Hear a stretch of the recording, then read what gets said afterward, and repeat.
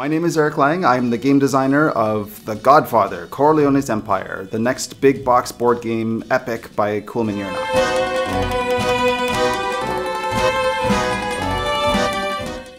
So, The Godfather didn't absolutely have to be a miniature game, of course, but the thing about The Godfather, the thing about the movie, was that it was such a awesome piece of art. Like, every still was a painting.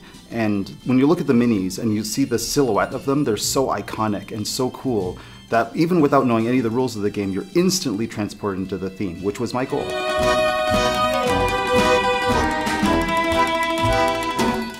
Everybody knows Karl Kopinski is awesome. He's like one of the best artists I've ever worked with. And the fact that he works in oil really translated into the film, because I still remember when I watched the film for the first time with my wife, she was like, this looks like an oil painting come to life, which exactly is how the game translates, well, his art translates.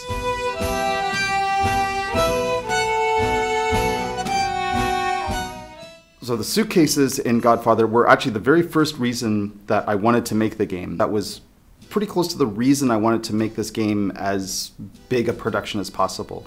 I had this vision of a game where you were laundering money into a suitcase, and it mattered that it was a suitcase rather than an envelope. So you have these cool tin suitcases that you put the money in and that you hide it from everybody else so they can't see what you've got. And it's got that really satisfying feeling of, clop, I put the money in my suitcase.